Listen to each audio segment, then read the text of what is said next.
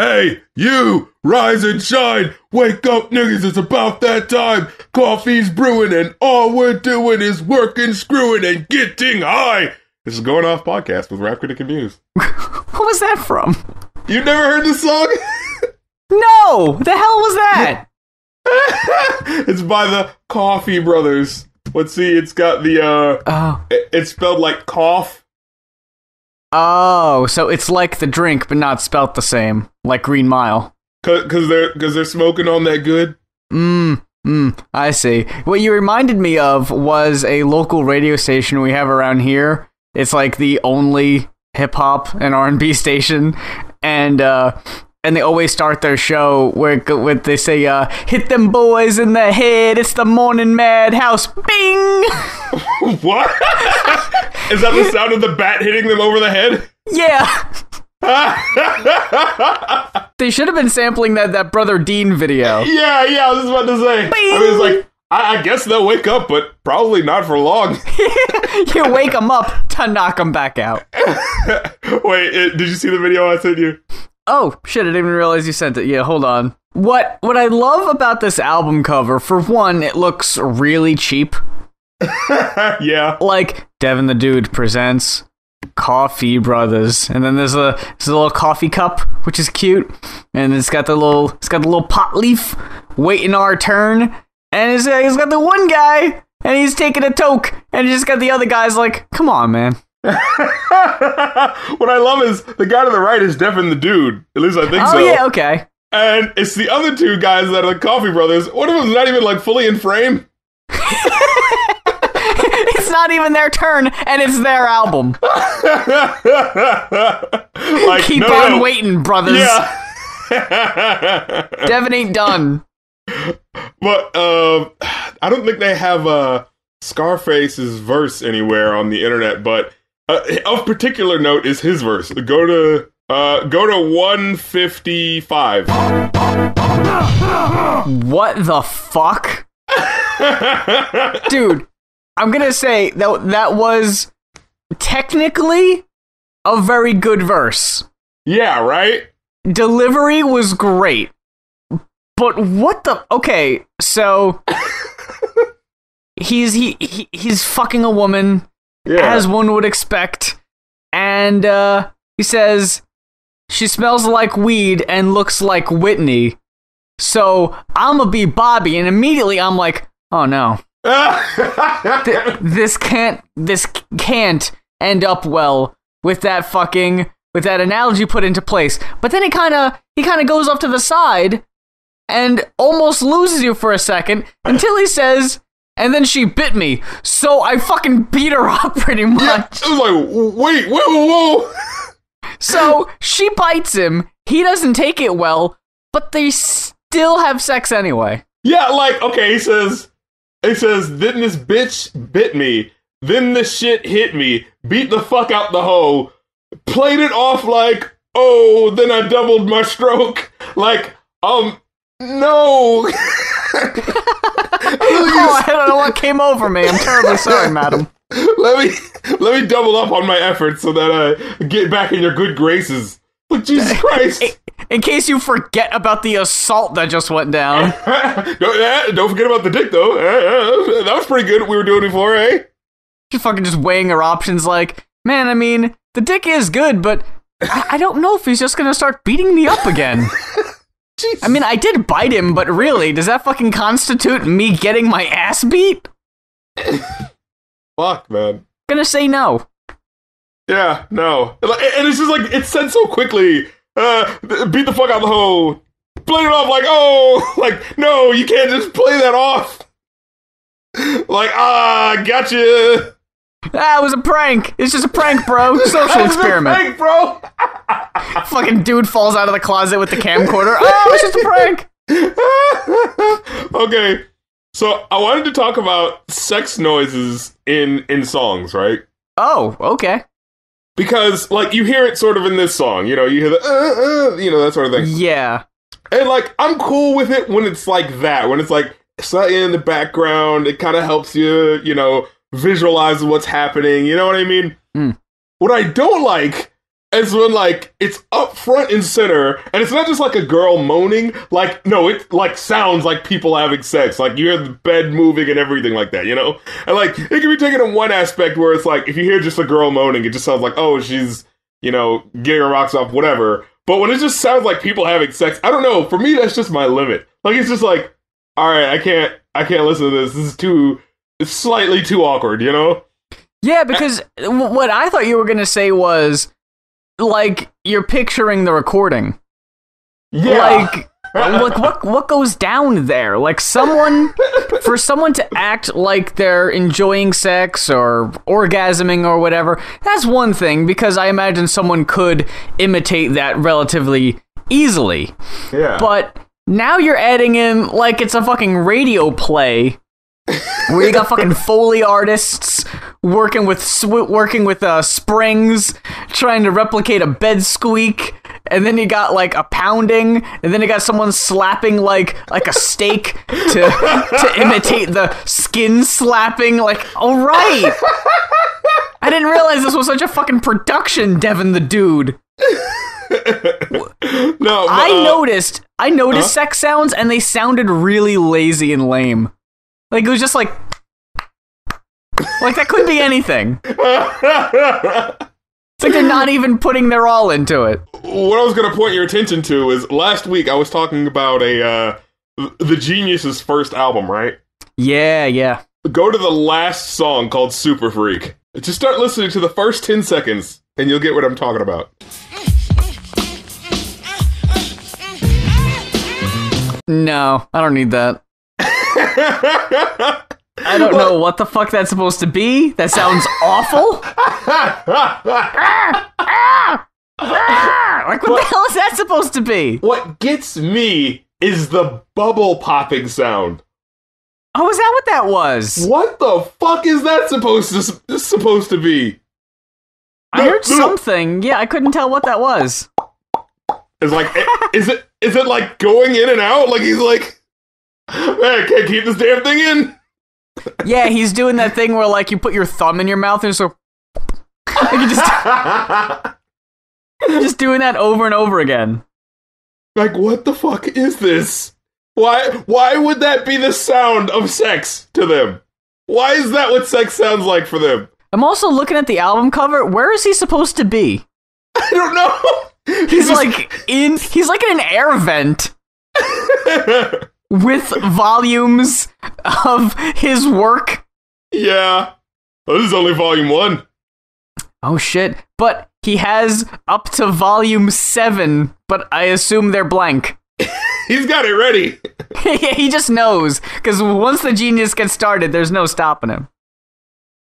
So, I want to also point your attention to the song Stay Out of Bars. Track 13, and I want you to just listen to this. Oh, I read your fucking tweets about this one. Oh, god damn it, genius. I think we talked about this before, too, with, Tone Loc, where it was vaguely transphobic. Yeah. There's just this thing in the 90s where they, like, rappers must have just confronted dudes who dress like chicks a lot.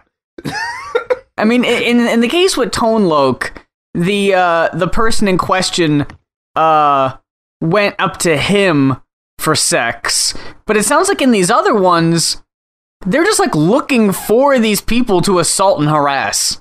Yeah, it's like, we don't want you here. We're gonna make it known by assaulting you. And I don't know what they're expecting at that point, but I can't like them after that. Yeah, and it really sucks because they're like, the Genius is fucking one of the best rappers of all time. Love his work. But it's just like, what the fuck was that? and I understand, I think just the early 90s is just, they just really hated men who dress like women. And what's funny is that it's just like it's not like you ran across that shit every day, you know? I was just gonna say, how prevalent was that? Yeah. Especially in a climate where people were getting beat up for no good reason. I imagine there weren't too many people brave enough to be like, oh no, this is fine. People will totally accept me for who I am. The first verse is like, oh man, I ran into... Basically, okay, the song is saying like, stay out of bars because bars are like fucking horrible, right?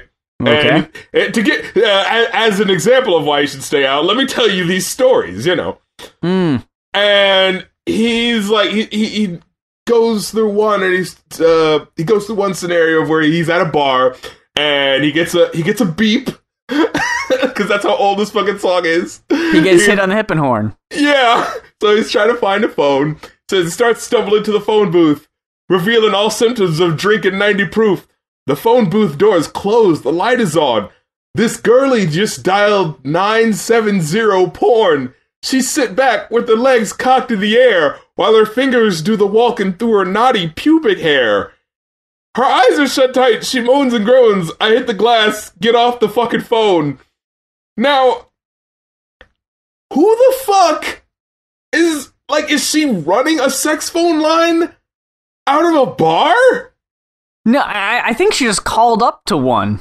She called a sex phone. Okay, women are not calling sex phone lines. That can't be true. I have literally never seen hey, here are guys here to talk to women. You saw those commercials in the 90s, right? It was either women saying, hey, call for a good time, or it was men saying, hey, men, call for a good time. Yeah, we just recently actually did a video where we watched compilations of commercials for sex lines from the early to mid 90s. And yeah, all of them are women saying, I can't wait to talk to you, talk about all your fantasies. And the only ones with dudes, my favorite one was this one guy's talking about like, man, I'm tired of being turned down. So I don't know how calling a sex line is like actually getting a girlfriend or having sex, but there was that one. And then there was the other one where a guy said, man, my friend called up this one sex line and now he's just the life of the party. The girls just can't keep their hands off him. Like, that what? makes no sense. That's not how it works. None of them were targeted towards women. I think there was one, but it was like, yeah, it wasn't from dudes. It was basically just like I think you called up and you listened to stories that would then turn you on and get you off. But it wasn't like women were calling and speaking to other women. They weren't advertising to that demographic in the 90s. Yeah, especially not on TV. Here's the thing that's even more confusing. So this woman went out to a bar to call a sex line. Because she doesn't have a phone at home. Like, I feel like if you're at a bar and you're that hard up for sex, I'm pretty sure someone could fill your needs. You know what I mean? Like, come the fuck on. This story makes absolutely no fucking sense. And even then, so we get further into the song, and she says, I said, hold up, bitch. I held up, yo, bitch, you think it's cute to be perverted, let alone a sleazy prostitute? See, this is the thing, that's the line that led me to believe, oh, she must be running a sex line from a bar. But like you said, it seems like she should be calling a sex line, right? Because especially since they're saying that she's actually like, getting pleasure out of this, you know what I mean? So, okay, so that must be the case, right? But she's a prostitute. So why the fuck is a prostitute paying money to talk on a sex line? Like, you got the game backwards, honey. I don't think the genius knows all the pieces of the puzzle. I don't think he knows what's going on. He's doing a lot of assuming. But again, is this something that would happen a lot in bars? No. But maybe it's supposed to be like, oh man, it's crazy. Like, the tales from the Dane side. Like, these are weird things that would only happen to me. But it's not set up like that. It's not like, here's a weird thing that happened to me. It's saying, stay out of bars because this is what could happen to you. It's like, I don't think you're going to run across many women playing with themselves in phone booths. I mean, I know it's not a common occurrence now, but I don't even think back then. Like, no one now is on their fucking cell phone playing with their fucking nana. Like, oh yeah, this is so hot. This isn't awkward. Like, in fucking public, in a goddamn bar. I'm wondering how many phone booths were actually in bars. Normally it's just a phone on a wall. Because phone booths are outside. So, I get this strange feeling. This whole story is bullshit. This never happened at all, did it, genius? Confess! As this red bone who thought she looked fly rolled up on me and she said hi. That one little word fucked up the whole night. Her voice was deeper than Barry White. I got a girl with me, but this other person's rolling up to me and has said hi to me in a way that I feel is flirtatious. But her voice sounds like a dude. Now, what do you think his reaction's gonna be? Hey, excuse me, I'm already taken for the night, I'm not into that. No, this is what he does. Are you telling me the genius isn't a gentleman? Are you telling me he overreacted a smidge? I jumped up, and boy did I flip. Pulled out a 9 and emptied the clip. The place was flowing with crazy blood. A little Midtown Massacre type flood. And as we stepped off from the scene, here's the message I got from Rakim. Stay out of bars. You killed everybody in a bar. Because one guy dressed as a chick said hi. He didn't grab your dick, He didn't just start going to town on you. You know what I mean? He didn't rub himself up against it. He said fucking hi. And you had to empty the clip on the whole goddamn bar? Because he doesn't just say, I left him fucking laid out. No, right. A Midtown Massacre type flood of blood. He could have accidentally killed RZA and his chick. And like I said on Twitter, I just get the feeling, I just get the image of him just pulling out his gun and just running in place in a circle, shooting everyone, just going I'm not gay, I'm not gay. He just flew on his back and did some b-boy shit. Spun on his fucking head and just shot everybody with his feet. What a lunatic. And why are we supposed to be yeah, Jizza, that was appropriate. Boy, did I flip. Boy, is my face red. I sure am embarrassed. We're supposed to laugh along to that? And now that I'm dressed in the fucking county blues, I can never go back to a bar again. That's my story. I'm definitely staying out of bars. Now that I'm behind bars, That actually would have been kind of clever. Yeah, see? Why aren't I writing anthologies of my work in a fucking gold-plated air vent? I just love the fact that it's his message to us is, oh boy, stay out of bars, because you might run into crazy assholes like him. Yeah. That actually is a valuable lesson. You might have absolutely nothing to do with what's going on, and you might get fucking killed by a lunatic rapper with a short fuse. Because he didn't want anyone to possibly think that he might have been gay. No. He gave us a message, but I don't think it translated in the way he wanted it to.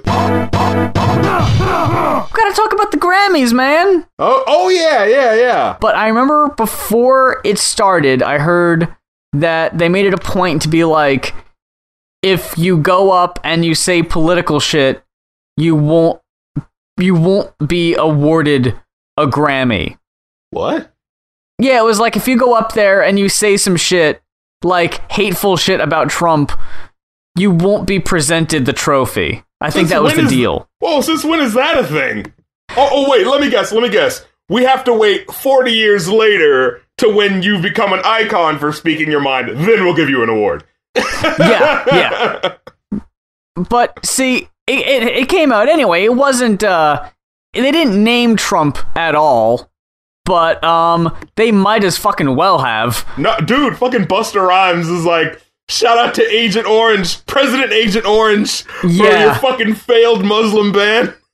Yeah, that it really does rely on the dudes who wouldn't be getting a Grammy that year anyway. Yeah.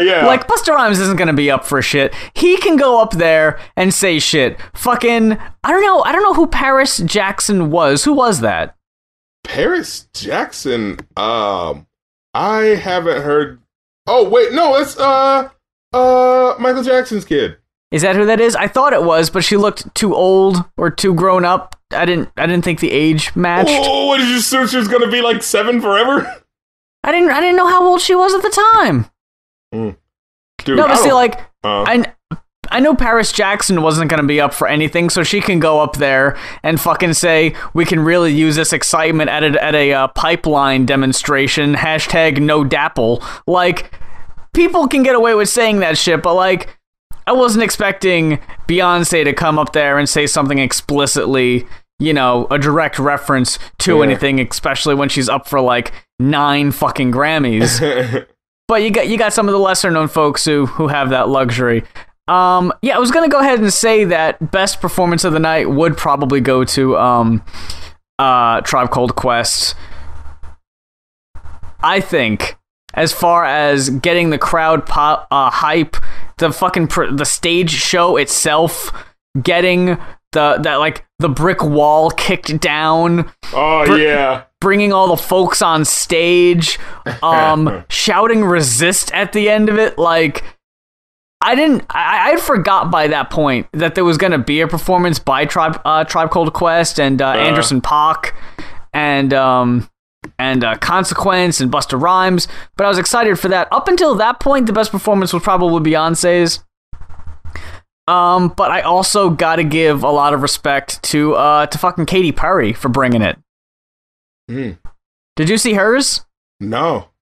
So Katy Perry goes up there performing her new song Chained to the Rhythm, which is an otherwise pretty generic pop song, but when you listen to the lyrics, it's talking about how, like, we're so focused on the music, we're chained to the rhythm, that we're stuck in our comfortable bubble and we're not realizing, like, the horrible shit that's actually going on outside.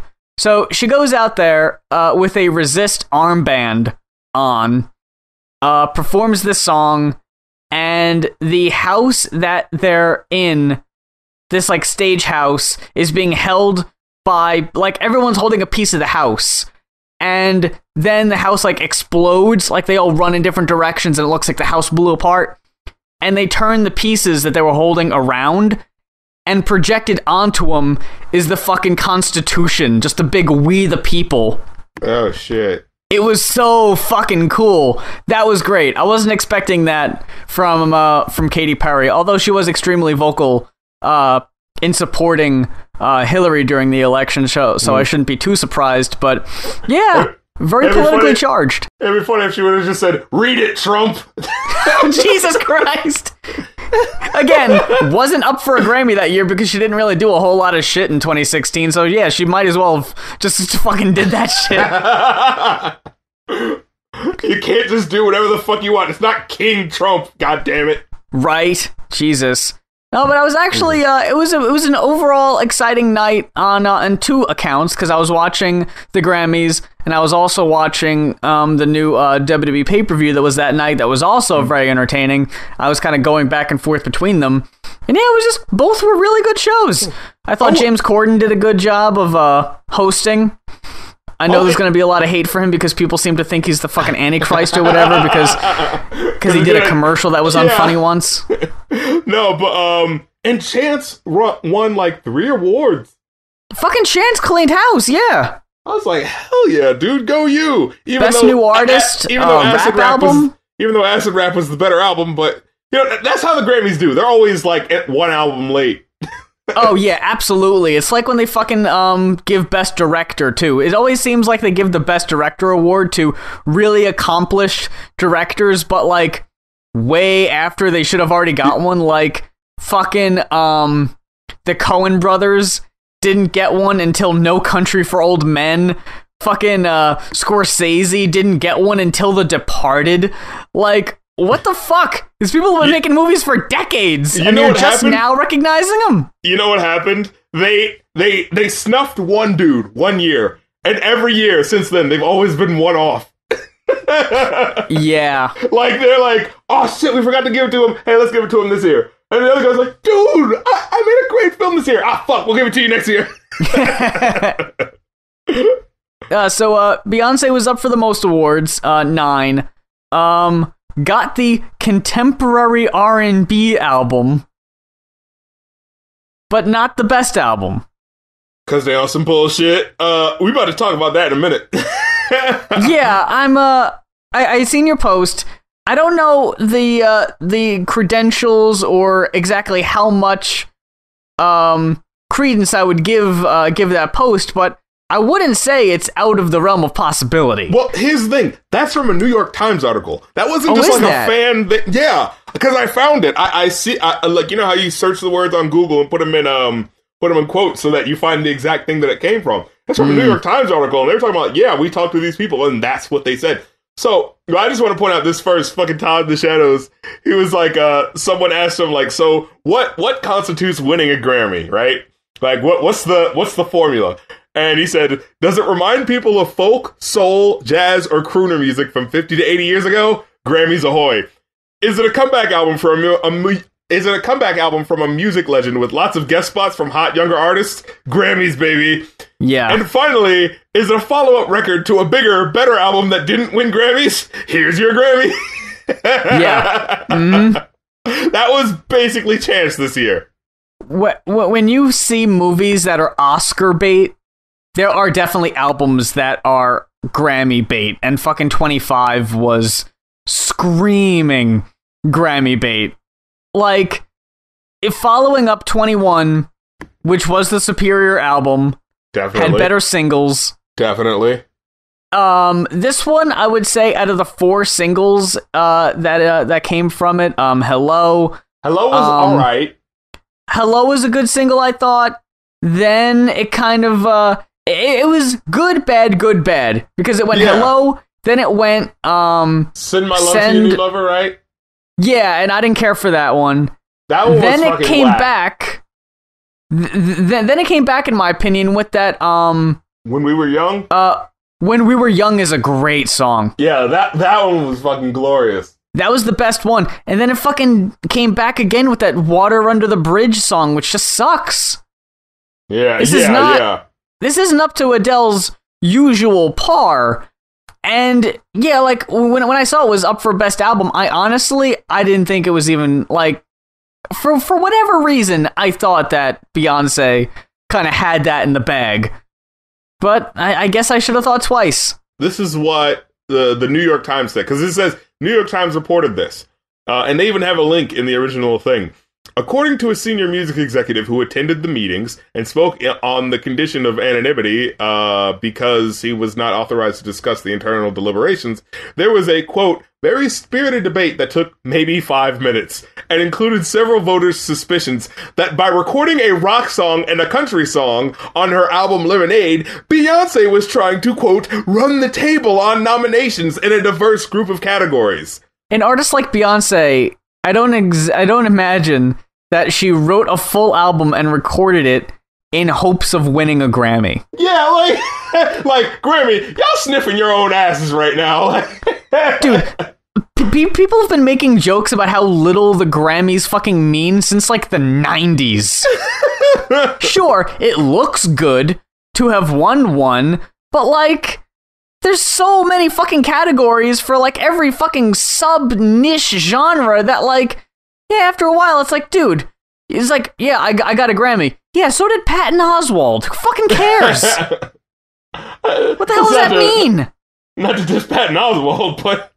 No, absolutely not, but I'm just saying. It's like Adele and Patton Oswalt got the exact same statue, just with a different engraving on it.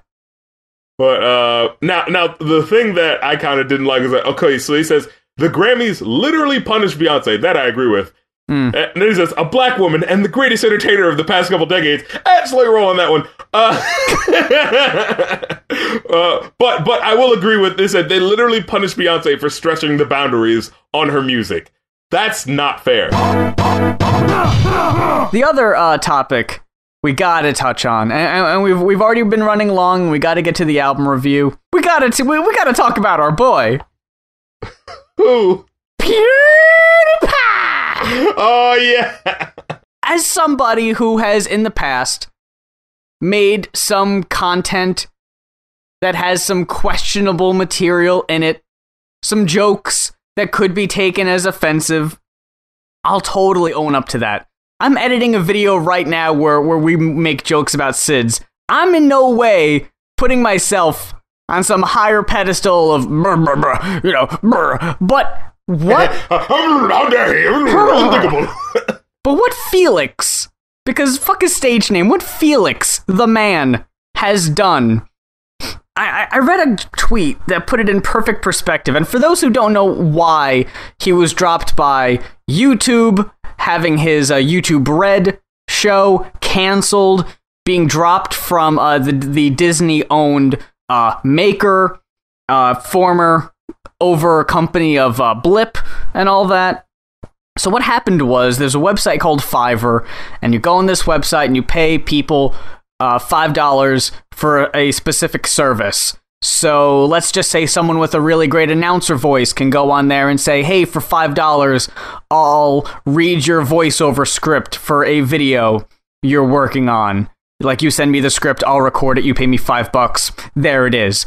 So apparently there was this one account that was just this remote tribe, I believe, that would just hold up signs or whatever. You pay them $5, and that's how they made their money to support themselves, was through Fiverr.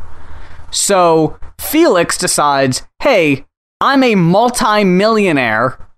I'm gonna throw my weight around as a joke, pay these people $5 to hold a sign that says Hitler did nothing wrong. No, it's death to all Jews. Death to all Jews. Then there was the other one where it was someone dressed up like Jesus saying Hitler did nothing wrong. Yeah.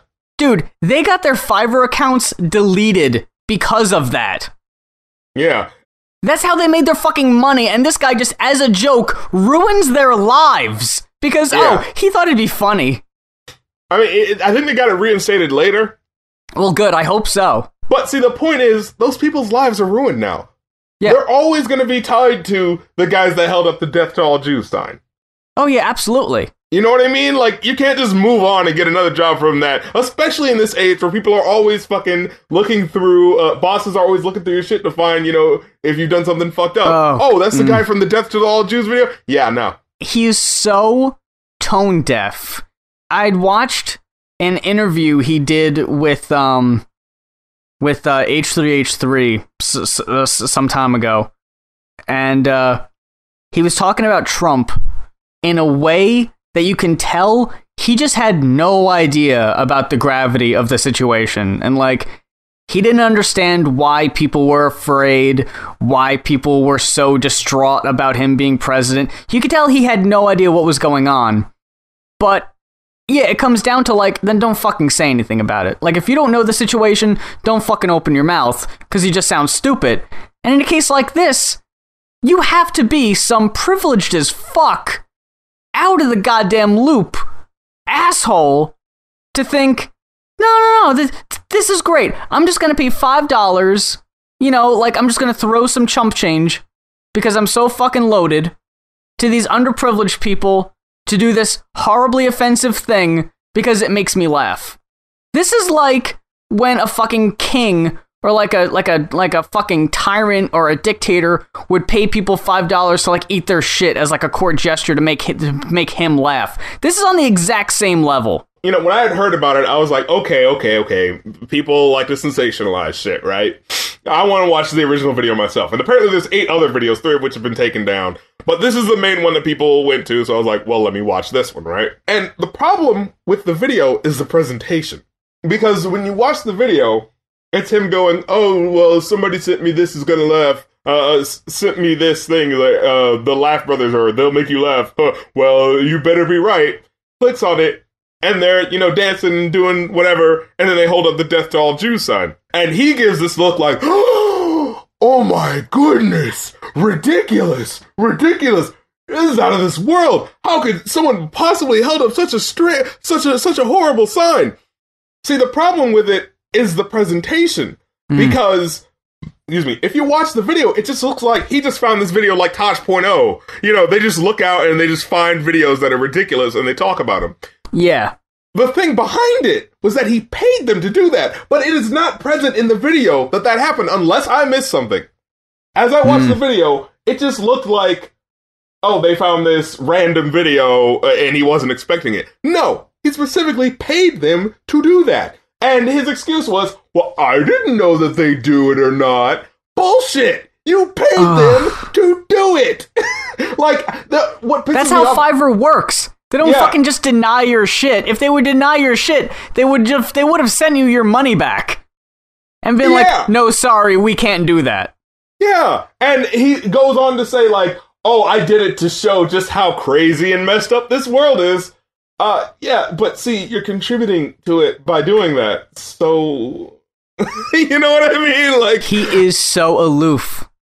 And that's the problem. He's not a fucking Nazi, right? He's not like someone who, more than likely, he just doesn't give a shit.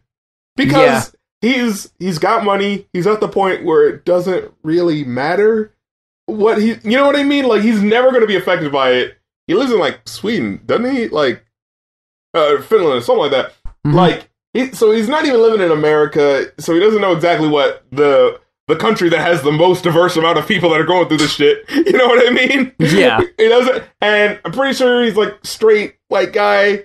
You know, there's no emotional stake in him caring about the issues that are going on right now. So he doesn't have to. Like, that's literally what privilege is. It's not that you're a hateful person. It's just that you don't have to care. That's what it is at the end of the day. I don't have to care that neo-Nazism seems to be making a comeback. I don't really need to care about that because I'm never going to be affected by it. And so for me to make a to him, a lighthearted joke about it, it's just, it doesn't matter to me. But the problem is that perpetuates imagery and bullshit that people see, especially when it's not being written smart enough. See, this is just a spectacle. There's no commentary behind this. You know what I mean? There's nothing smart that makes it justified that this is a ridiculous thing that was done, you know?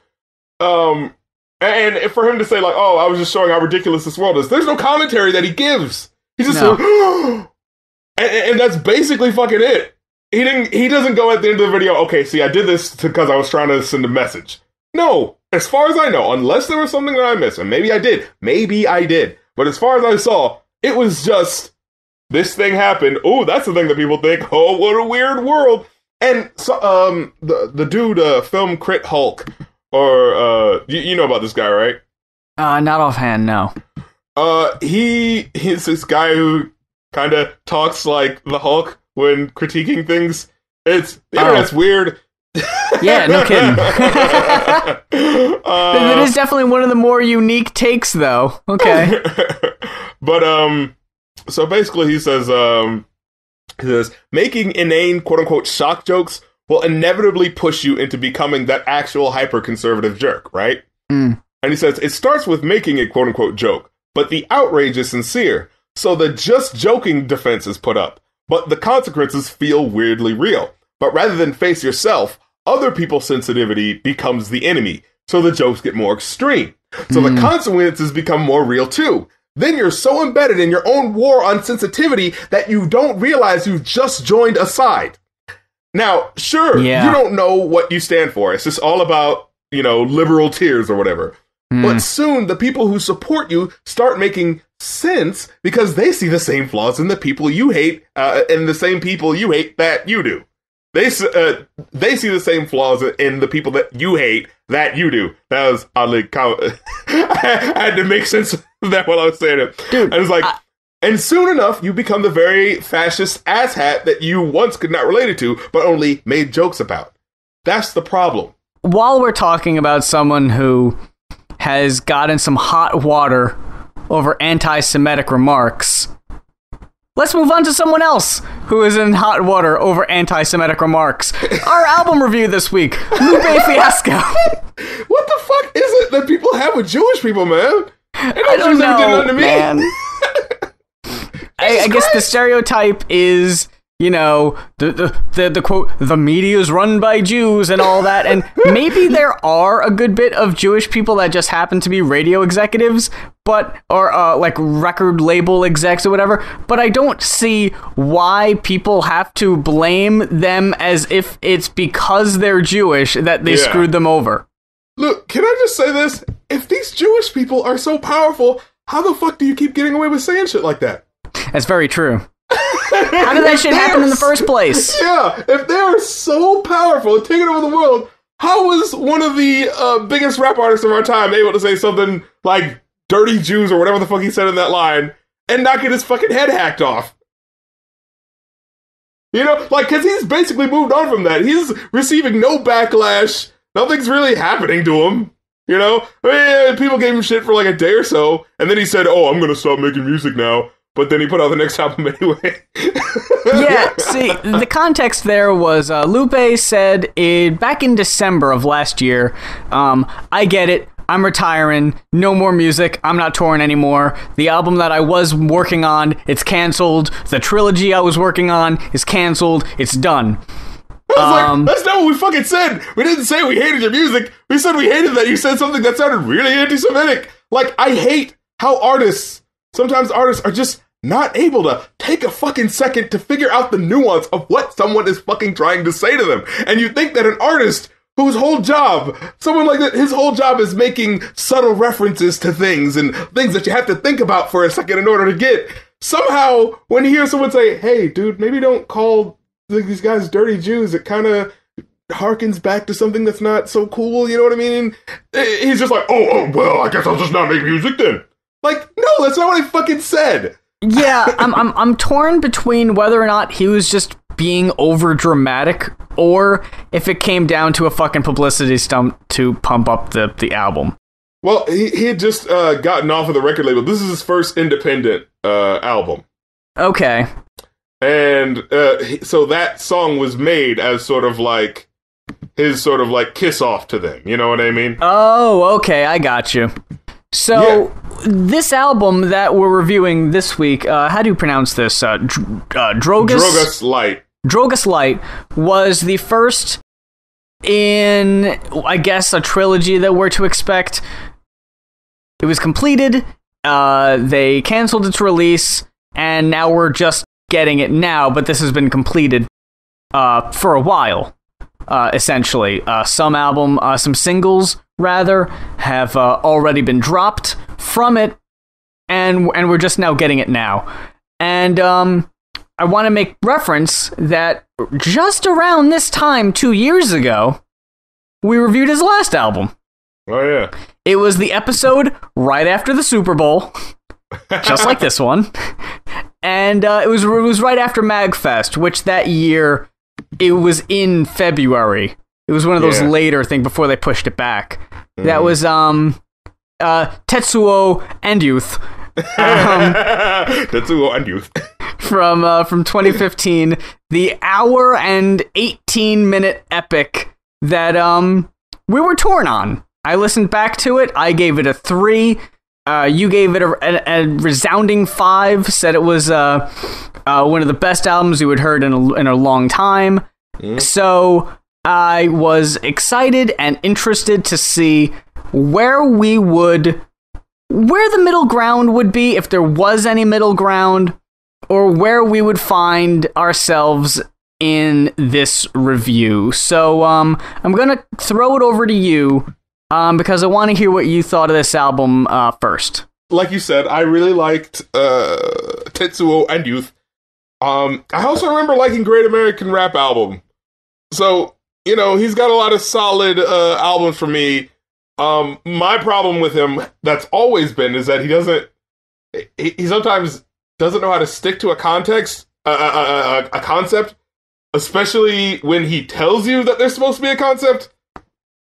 Like, specifically with The Cool, which I remember being advertised as like, oh yeah, it's gonna be like this concept of me meeting up with The Cool and I'm the cool and we meet the game and all these things happen and you saw the album art and it kind of showed that, but then like the album has nothing to do with it. Like, what the fuck did that last song have to do with it? Like, there's maybe like 1 or 2 songs that actually relate to it, and it takes like 3 or 4 songs before they actually start with the actual cool. So it's just like, you know, that's just always been his thing. Like, so you can't really expect him to, you know, really stick to a certain thing. Now, getting into this album, like I said, this is his first independent album. And so I'm thinking maybe those other albums were kind of like, you know, for record label intervention, you know? Now there's no excuses. Now this is him doing exactly what he wants to do. No strings attached. Yeah. The chains are off. Mm-hmm. And, I have no idea why this is what he wanted to do. It's like, all right, you can go in whatever direction you want. And they just, like, closed his eyes, spun around in a circle, and just like, ah. Or maybe he was just like, wait, I can do whatever I want? Cool, I want to do 17 different things. Oh, okay.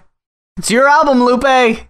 Or maybe it was like, maybe they've been holding him back. Like, this is what he's really wanted to do, but they've been, like, pushing him in the sort of nerd rap category, I guess. So like, no, I want to do gangster rap and trap rap, Mom! Nerd rap, no! Conscious hip-hop, no! You can't make me! I'm on my own now! Now I can do whatever I want, so half of the album is gonna sound the exact same, because that's how I want it.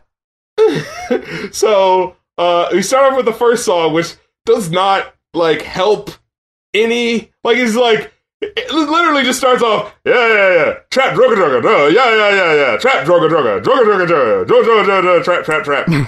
droga. I am Lord, yeah. Like, you know, that's not far off from the actual lyrics, just in case you're wondering. and just in case you thought it was like, oh, that's just the intro. He does it later on, so that's supposed to be like the, I guess the breakdown? I don't know.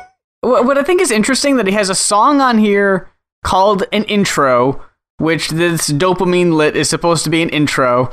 It doesn't really feel like an intro. It feels like a standalone track because it's not introducing you to anything. No, the only thing that sounds vaguely like an intro is where he says "Drogas dedicated to all the drug dealers," and that's it. And then there's another track on here that's called an interlude, and it's like twice as long. That's not an interlude. It's fucking how long is that track? I name my songs whatever I want. It's 4 minutes. That's not an interlude. With verses and a chorus. Hey, he's got no label telling him what he's gonna do. If he wants to name the second track outro with 18 more tracks going afterwards, god damn it, that's what he's gonna do. Who are you to tell him what intro and interlude means? He can define them however he wants. He's a free man now. So, I kind of like the Hemiola flow of the first verse. It's like da da da da da da da da da da da da da da, when the beats start over in a 4/4. Then the chorus is a little confusing. He's like, "Fame is a dritta." I thought he was saying dritta, but I was like, I don't know what the fuck dritta is. Is that another one of his things that he just kind of makes up every now and then? But apparently it's just drug. But he was just adding a dritta in there, but not really pronouncing it that well. And he just says, "I want my name all lit up, and I leave the world how I came, in the clitter." I was like, wait, you want to come in a clitoris? I was wondering if that's what he said. I was really hoping it wasn't. Yeah, because I was like, what the fuck is a clitter? Like, that's not how people say that. Ugh. That's not even a cool way to say that. Nobody's ever said that. Yeah, and you don't come out of a clitoris, Lupe. You come out of the vagina. Who are you to tell him how babies are made? He's a free man. But so that kind of raised my concerns. See, and I thought Dopamine Lit was one of the best tracks on the album, but it wasn't a great intro, but I didn't mind it. Like, I didn't realize that half of this album was all gonna have essentially the same fuck trap beat, but, yeah, I was like, alright, you know, this isn't normally what I would fuck with, but this isn't horrible. But it definitely got old after a while. So we get into NGL, which is honestly one of my favorite songs. And I was like, okay. It's not gonna be that. I have a question about NGL, which is also just happens to be one of my favorite tracks on the album. Back in the day, they would have tracks like this, and it would stand for something, and they wouldn't be able to put on the album what it stood for because the language might get it pulled from the shelves or whatever. In 2017, who's really worried about that? Yeah, I don't call know. it what it is. Maybe he's just hoping it'll become a hashtag, I guess? Because they kind of repeat it a lot. They do. And I like it, honestly. I like sort of playing with the format of a rap verse, you know? And I actually ended up liking Ty Dolla $ign. Whenever he does something with Ty Dolla $ign, which seems to be frequently, I don't know how that, like, is Lupe Fiasco and Ty Dolla $ign, like, they're the tag team? Ugh. You know? I really hope not. I did not care for Ty on this album. I could have really done without him. No, I thought this one was really good, because he's talking about some serious shit, like, these rap niggas talk about the hood like we all lames and they seen it. It's entertaining, it's cool as hell. That beat dope, but they don't mean shit. That's why niggas gonna lose. And then he says one of the fucking realest shit. If they legalize that whole thing, they doing weed next cocaine. Niggas ain't gonna have no jobs and Wall Street's gonna ram the dope game. What a nigga gonna do? Yeah, you niggas gonna lose. And yeah. It's basically just saying, like, no matter what, like, black people are gonna be screwed over. And you guys that are, like, thinking you're running shit now with, like, the drug game or whatever, like, this whole legalizing marijuana and, you know, maybe next coke or whatever, like, all that's going to do is screw over you guys that have been trying to, you know, run your illegal shit. And it's going to be legal now, and now only Wall Street guys are going to have access to it. So it's still going to be just as corrupt as ever, but now you get no money again. You know? Listen to the wise words of Frank Ocean's mom about how smoking pot affects college kids, and then think twice. See, what I thought was interesting in this track, a really great line in this where it goes, disproportionate convictions, especially when it comes to our case. You seen the movie, they killed the nigga, why you still want to be like Scarface? I thought that was really a great line, but then later in the album, I mean, it fucking says in the opening track, Drogas is for the drug dealers. And later there's another song that's like glorifying selling drugs. It was like, so like, oh, so what's your stance exactly? Yeah. That's one of the things that I kind of didn't get with what he was doing on this album. So it's like, dude, maybe it's not the fucking label. Maybe you're just an indecisive motherfucker. Like, you need direction, Lupe. I hate to say it. No, because there's a polarizing sort of feeling. Like, he every now and then he'll talk that like sort of like smarter shit. Like, we need to be smarter than this, and you know, especially on this song, which is why I loved it so much. He's talking about how, like, you know, if someone wants to help you, like, take their fucking help and, you know, reinvest and do all that shit. But then I don't know. It just felt like he was saying the word niggas and bitches a little too much. Dude, like, I was going to say that because that comes up on the album a lot, and it kind of reminded me of when we were talking about J. Cole. It was like, is he really this guy? Yeah, like, it didn't feel natural. I understand, you know, that maybe they're taking after, you know, what Lauryn Hill said. You know, after all my smart words and my theory, I add a motherfucker so you ignorant niggas hear me. You know, like, maybe that's what he's doing, but and niggas, I don't mind it too much, because, you know, he's a black dude, fine, he can say it, but I don't know, just saying, like, bitches just felt like a little too much like he was trying to fit in. Like he would be like, yeah, this is for all my bitches and my thugs. It's like, really, Lupe? Do you really have bitches and thugs? I mean, hey, he's from South Side of Chicago. Like, maybe he does, but I just figured, you know, like, hey, you know, they're my people, but, like, I'm not going to refer to them like that, because, you know what I mean? It's not that you can't hang with the killers and thieves and shit, but just, like, that doesn't mean you have to call them that. You know what I mean? Like, you can still be that gangsta, you know, street conscious shit. That doesn't mean you have to say that. And it feels like I'm getting caught up with language, I understand, but it's just like, just here particularly, the words, like, stick out for me. Because like I said, Lupe's never really been that guy. But once again, maybe that's been the label keeping him down. You know? Maybe all this time he's been fucking hardcore Lupe, knock your fucking tooth out. This is the real Lupe. Yeah, he's been held back. This is the new Lupe, just like the old Lupe. I'm just going to ask you straight up. So, NGL is probably, I'm just going to say it's both our favorite track on the album. Mm-hmm. Do you agree with me? That Promise is the worst song on the album. Okay, I think I agree with you. Okay. But I don't agree with you. I don't think that's the worst. It gets worse than that. But okay. it is a bad song. It's really bad. I'm fairly sure he's doing it on purpose. Do you think so? Yeah. Because he says in there, you know, he's repeating shit like, I promise, I promise, I promise. But then he goes like, I repeat it. And like, that kind of sounds like the tongue-in-cheek sort of like, I know that this is annoying. I wasn't sure. Like, I didn't really get, like, that. That didn't feel like a wink to me.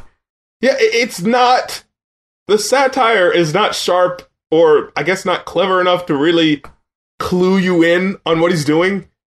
You know, it's one of those things like, I know you're being satirical. That doesn't automatically make it a good song, though. I definitely feel like this one felt out of place, so I wouldn't be surprised if it wasn't meant to be taken seriously.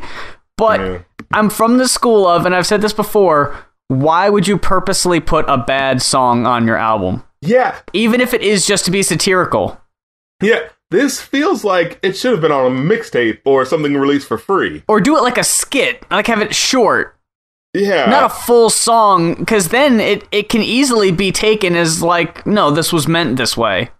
Yeah, or you know what it is? It's one of those, I'm joking, but in case it turns out to be a big hit, I want to make it sound like it could be serious. Yeah. You know what I mean? This might get radio play. Yeah, try to play both sides of the coin, you know. Even though this isn't for Billboard, as he says in his first track, it could be. If they want it, I'm not going to argue. Yeah, exactly. And then you have Made in the USA, which I feel is one of the worst. I was torn between Promise and Made in the USA because Made in the USA, the chorus, holy fuck, where it's just Made in the USA said 8 times. USA, made. That's the problem. When you do more than one track like this, you kind of stuck. Like, if you're doing 1 or 2 tracks, it's like, okay, he's taking the piss. But once you get to, like, the 3rd track in a row that's joke doing these types of songs, it starts to be like, are you just doing this? But you're trying to, like, cover for it by being like, no, but it's a joke. So let me have my cake and eat it too. Bad bitch from Miami, came from Cuba with her family. When I speak English, she'll understand me. So I speak that Spanish. Mucho. Like, it's the only word I know. Stop it! I speak mucho Spanish.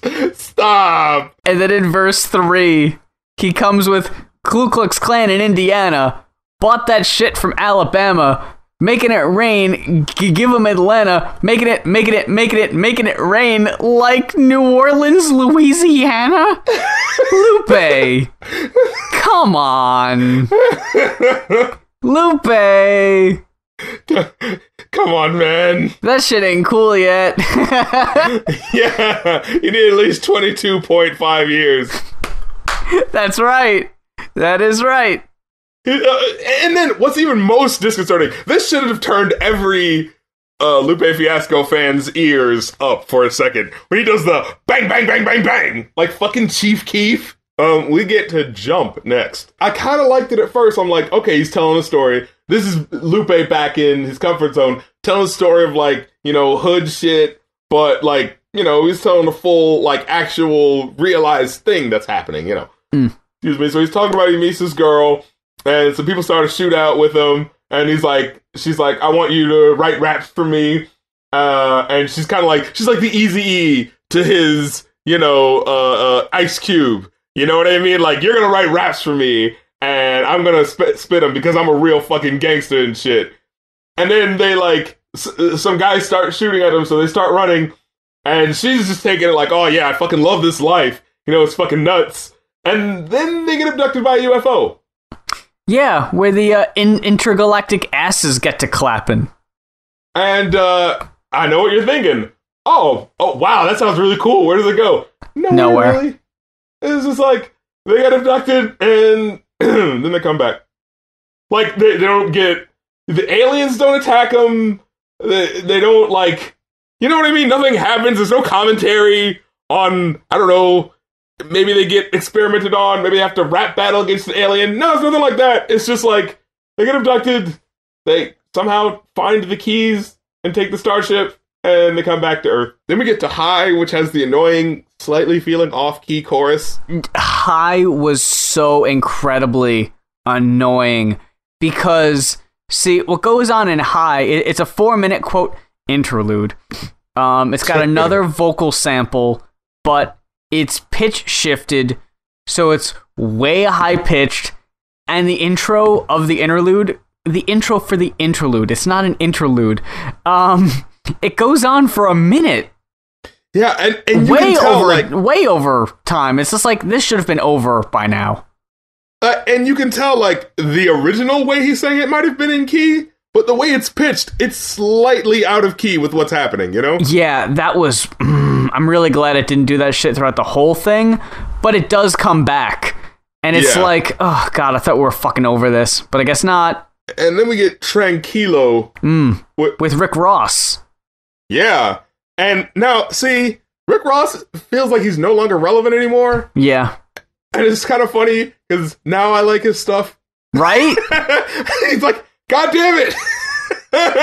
Every time nobody wants to fuck with him anymore, that's when I feel like the music starts to get better. I swear to God, I'm not a hipster! Lupe's verse was all about how he's just like, I'm just gonna be peaceful, I'm not gonna fuck with anybody, which kind of got countered by all the shit he was talking for the last couple months on Twitter, but you know what? Maybe you just can't pay attention to rappers' Twitter anymore. If you're gonna be a fan of somebody, you just can't. Don't follow them. Don't follow them if you're a fan of them. Then we get Kill.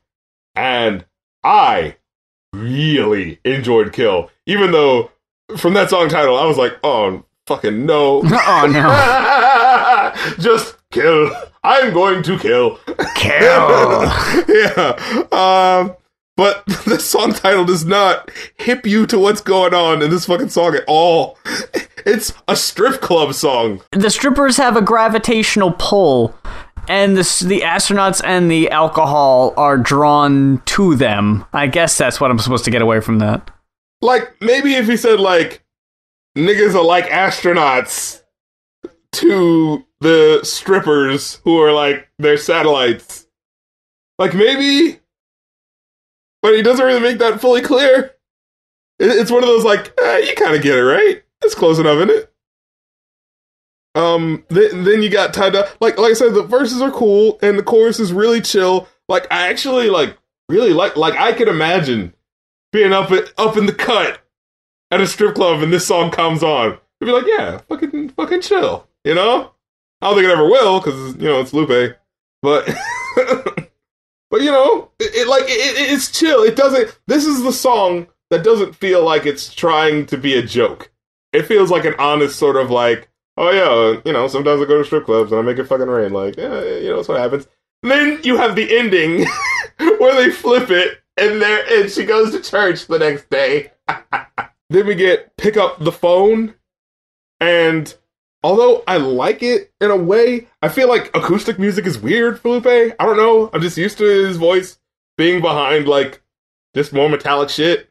Pick Up the Phone was... I enjoyed it. I thought it was great. I really didn't care for the other guy. No. Yeah, I and just the fact that he was like, you know, the first time he's like, won't you pick up the phone? You know, it's like, yeah. And then right before the chorus gets in, he's like, pick up the fucking phone. Like, whoa. Where's the anger? Yeah, like, you were not showcasing that before, you know? Like, why are you mad now?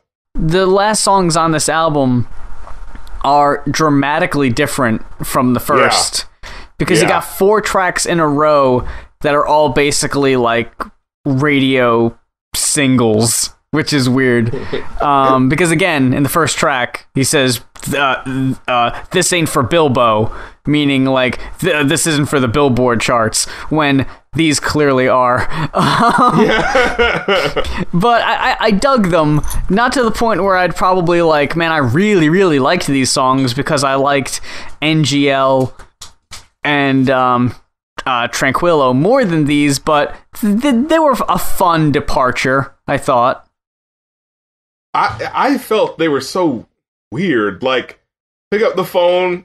Pick Up the Phone had the sort of intelligent lyrics, but not like intelligent, like, oh, highfalutin, but like it's just sort of like, oh, it connects the idea of two things in a very direct way. That's really cool. Like, my sadness is a snitch, my melancholy is an informant. despair wears a wire, my longing rapping a song, my worry is a rat, my lonely's tapping the phone. Like, that's really cool. Like, I like how he does stuff like that. I wish that was more present in the album. And then you get It's Not Design, which is really weird. It's like a disco futuristic thing. Yeah, it sounded like Daft Punk or like a Pharrell song. Yeah, I was like, what? What's happening right now? And it's just like has the intro for the first couple of seconds, like with no words over it. So you're just like, are we really about to do a disco song right now? Yeah. Is that what's happening? And then it sort of turns into like futuristic disco. Like he's talking about like living in the future and how love will be connected for you, so you don't really have to work hard for it, and it'll just be wires that bring people together. It's like, oh, that's an interesting concept. That's kind of weird. It really makes me wonder why there wasn't as such interesting concepts conveyed in the earlier songs on the album. Like, why save them all for the end? Yeah, and with the other songs, it felt like they were going somewhere, but they just never finished. Like with the other one, the one where they get randomly abducted by a spaceship. Yeah. And I'm thinking, like, maybe the rest of the album will be like that, just weird adventures. But no. And then you get Wild Child, which I felt like was Pick Up the Phone, but more generic. Yeah, I didn't care for Wild Child. That felt really weak. That felt like the most trying to be top 40. Yeah, and either way, like, he's like, you make me feel like a wild child over this tame as fuck beat. Yeah. Really? Is this your definition of wild? And then you get More Than My Heart, which is nice. It's a nice little song. It's a sweet song to end it. Feels wildly out of place on this album. Oh, yeah. Definitely out of place. But yeah, I liked the sentiment. The song for your mom. Yeah. And also when he's just like, now you're sitting there looking stupid in your face. When you get home, just tell her you're sorry and put on this song. Start moving to the bass, and then you hear someone say, "Boy, cut that shit off! God damn, mama, they made this song for you." That was funny. Yeah, and the really sweet part at the end where he's like, you know, some moms are like this, some moms are like that, and you know, some might think that their mama isn't here anymore, but you know, she lives. And it's just said really simply, and sometimes things that are really simple it can just really tug at you, man. Like just the way he was singing the "She Lives." It just, I don't know. Sometimes when something repeats that's really simple in a way, it just really gets to you, and that really got me. So, like I said earlier, last time we were really torn on Lupe. This time I think we might be a little bit more in line, but I gotta ask, on the scale of 1 to 5, what would you give don't tell me, fucking, Drogas Light. Yeah, yeah, I am Lord. yeah, I am Lord. It's like, it's the light beer. It's Drogas Light. Half the calories. Should you give us Drogas Original first? Drogas Dry. But, I give this a 3.5. I would too. Look at that. Yeah. It's a shame. Yeah. It's really a shame how I'm starting to come closer to you, man. Oh, God. Like, see what 2 years can do. No, yeah, man. I don't know. Like, after the last one that I wasn't a big fan of, I wasn't expecting a whole lot. I enjoyed tracks on this album a lot more than I did on the last one because I just wasn't feeling the other one as much. You know, with every artist I like, I always want to be like, aha, you cannot deny how good they are now. But it's like, this is possibly weaker than Lasers, I would say. Ooh, wow. Yeah. I liked Lasers. I thought Lasers was solid. It was weird in how it kind of felt like it was trying to go for the electro thing, but it at least had heart. Like, people shitted on Lasers. I was like, what? Why? It's not that bad. Like, it just felt like it already had a bad reputation because of all the shit going on behind it. But it was like, you know, divorced from that, it's a solid effort. So, where do we go from here? This is the first album in a supposed trilogy. Like, are they going to be connected? Or are they going to be like you've always said, where it's going to be like, oh, it's part 2, but it's, you know, couldn't be more far removed. It's like a completely different fucking thing. Like, what's the underlining thread supposed to be between these? Is there even going to be one?